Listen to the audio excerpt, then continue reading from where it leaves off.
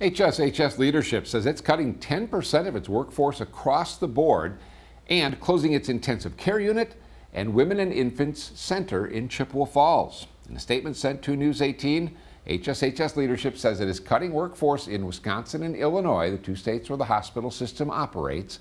The system runs 6 hospitals in Wisconsin, including Sacred Heart in Eau Claire and St. Joseph's in Chippewa Falls.